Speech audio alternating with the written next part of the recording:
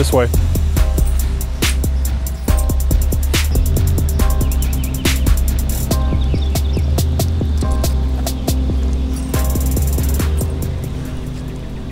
Come on.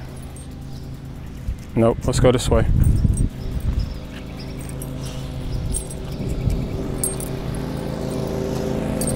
Come here.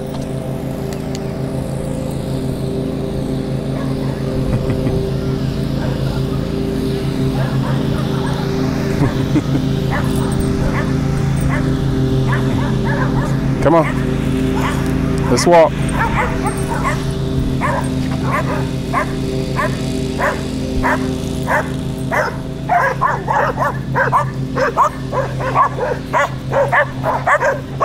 I'm so sick of these stupid dogs. You see me every daggum day.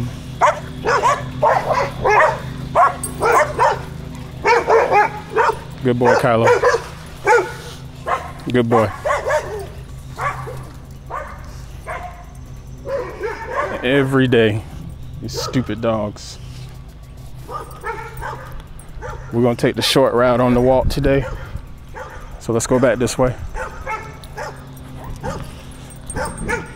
Weather's not too bad. Got a overcast, so it ain't scorching hot just yet to be noon. Just doing a little more test footage of the VUZE XR 360 camera.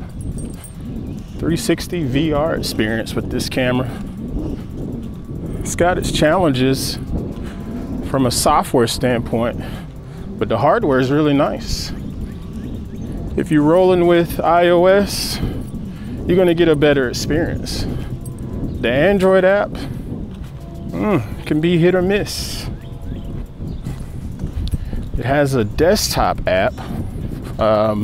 I believe it's Windows only. Maybe not. It may be on Mac OS too. But the desktop app works really good. And you can easily integrate this footage into Premiere Pro, Final Cut, or whatever video editor you're using. Nope, come on, dude. Come on.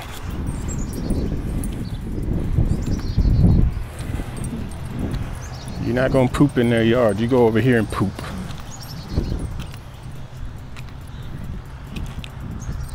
It has a built-in stabilizer feature inside of their desktop app.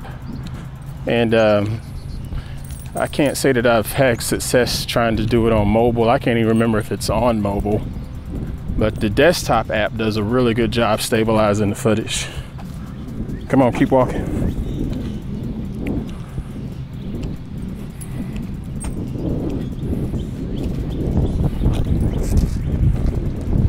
You don't pull me, dude. You go where I go.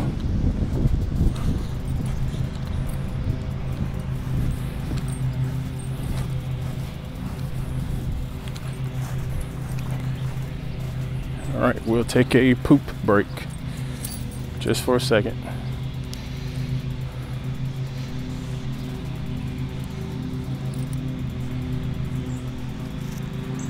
Poop break is good to go, done, what have you.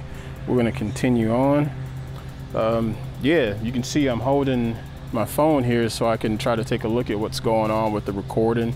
I could see if it's recording based on the screen, or I can just watch the little indicator on the front of this camera. It's got a little blinking light.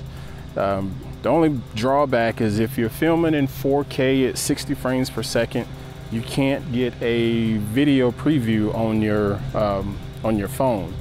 You have to do 30 frames per second or lower, and it'll work just fine.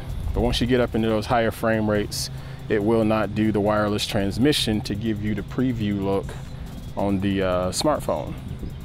But that's neither here nor there. Since it's 360, you can move it all around and post and whatnot. So I should still be able to work it out and get it stabilized. But right now, we're gonna go back to the house.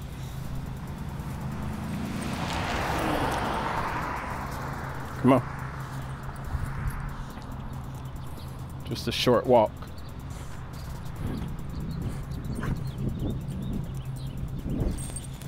What are you doing? Come on. It has a microphone on it. I will give you a comparison of the audio, because currently I have a lavalier mic connected to my shirt and I'm recording externally. But the internal mic on this camera, I'm pretty sure it ain't the best, but still be something that you can work with. Somebody's interrupting me. Awesome. Hey, what's going on, man? Yo. GoPro. No, this isn't a GoPro. This is a 360 camera. Really? Yeah. So is it good for like sports and stuff? It depends, because it gives you a full 360 view, about like if you were in VR. Now, it depends on what you're trying to shoot in sports, what you're trying to do with it. Just record him. It's hard to do it with a phone, man. Oh no, I wouldn't recommend this for that. Okay. It'd be a lot easier if you're just trying to follow somebody to use your phone or use a DSLR. Pretty dog too, man. Appreciate it, man. Thank you. I thought it was a GoPro. That's why I'm gonna ask you. Now the GoPro is smaller, Yeah. but you won't get as good a picture because it's going to be too wide. What you recommend? Your phone is better. Really? Mm-hmm. All right. Okay. All right, now take care. All right.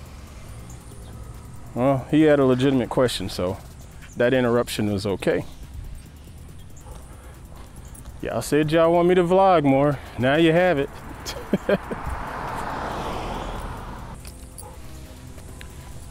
But yeah, getting back to the specs of this thing, it runs really well for the most part. Now that it's had its firmware updates, the firmware updates really helped, because it was truly hit or miss when I first started testing this thing out. Hey, what's going on, brother? How you doing? All right. When I first started testing this thing out, the firmware was constantly making the camera just cut off. You'd be in the middle of recording and it just stops. No warning, nothing, just stops. Then I think I got it to where it would record maybe 60 seconds at a time and then just stop. But I haven't seen that problem since then. But I do like the iOS version a lot better. The capabilities in there where you can do the little 3D small world animation and some keyframing animation that you can do inside of the iOS version is leaps and bounds ahead of Android. And the folks at VUZE they know that the iOS version is better, and there are challenges with Android. They own up to that. And again, I'm just hand holding this camera. It's bouncing around while I walk and try to hold the dog leash. It's definitely going to need stabilization, but I have faith in it. It's going to do a decent job, especially since I have a nice computer.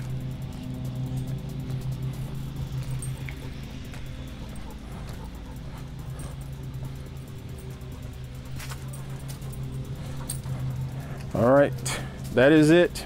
We are now back to the house. I'm gonna sit this down now. I got a little tripod mount for it. Thank y'all for watching. Kylo, thanks y'all.